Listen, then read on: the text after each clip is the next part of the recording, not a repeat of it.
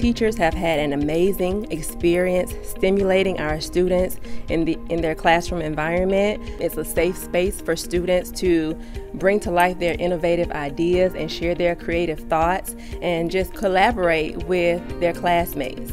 I've been excited to learn everything in STEM camp and to learn about kinetic energy is when an object or marble is in movement, and potential energy is when an object or a marble is getting ready to be moved.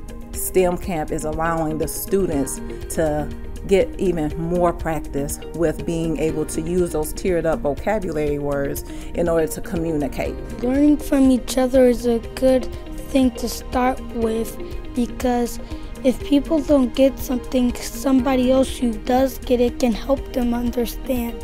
A lot of students come with a lack of experience with science. We had kindergartners and first graders and even second graders create robots using a closed circuit, which they don't learn about until they get to fifth grade. And I think it's very, very important that they are starting this at this age, because these kids are going to continue to grow and have an opportunity to go into the STEM fields and be successful in not just a community but in our world.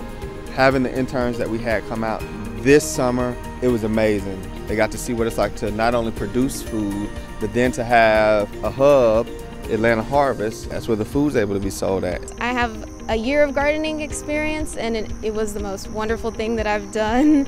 And it really got me interested in agriculture as a permanent career option. So many doors are open because of this coding camp. I've heard the girls and some of the guys as well say that they're ready to go into coding now. Some of the kids are thinking about video games now, more so than just playing them, but actually coding them and creating their own video games. I'd say my favorite part about learning in STEM is the technology aspect, because other fields are rapidly expanding, but technology is the one that's expanding the most. I mean, cameras, computers, different things, they're only going to get better with time. By the students participating in this 7-day STEM camp, they were exposed to many different things that they wouldn't have been exposed to during the school year.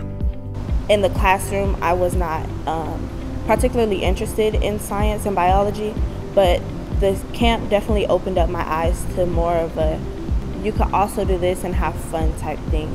It incorporated all parts of STEAM rather than the classroom just doing, curriculum and activities.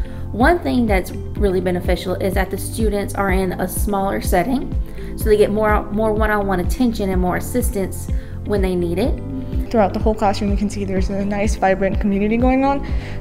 Our instructor is helping us learn while we're building, and there's just a lot of movement and activity. It's very lively, and it's really never quiet. So I worked with the younger kids most of the time. The camp was Think It Design It, and we was doing a solar powered water heater and a gravity light. They build things and they have to find strategies for the kids in Africa and stuff, so they can have fresh, clean water. I just shadowed them and helped them, or when they had a question or they wanted to think what was the best way to do something, they would ask me, or I would tell them, well, I think this way would probably be better. But mainly, they was kind of teaching me stuff too. Some of the projects that they was building, they had ideas that I wouldn't even have. So basically, we lean on other people's knowledge also on top of ours. It just pulls us together, Reaping and sowing is very powerful, and is a concept that everyone at every level can understand. So they're able to understand leaving a legacy for those that will come after. You can't just have one batch going at a time. You have to ensure the future harvest. So I really just want to thank the Clayton County School Board for making this possible. This isn't something that I had ever expected to take part of, but I'm very thankful that they pushed this program and that I took the jump into accepting it.